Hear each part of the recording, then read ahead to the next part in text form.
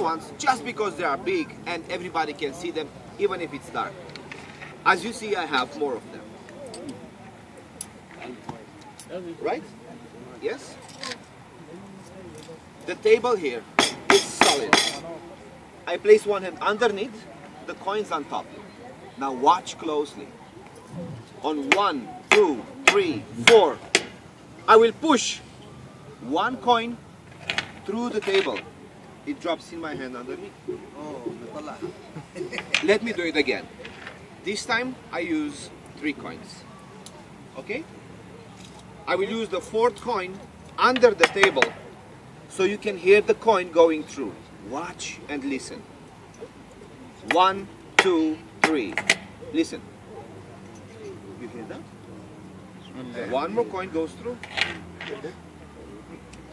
Magicians would never do this, but I make an exception this time, and I will let you see how the magic happens. What I actually do is this. When I place the 2 coins under the table, what you don't see is that I actually keep my hand in an angle and slightly open. So when I put the coins on top, what actually happens, if you watch closely, you will see the coin goes through the table. In my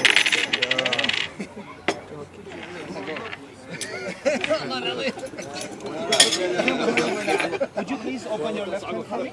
Your left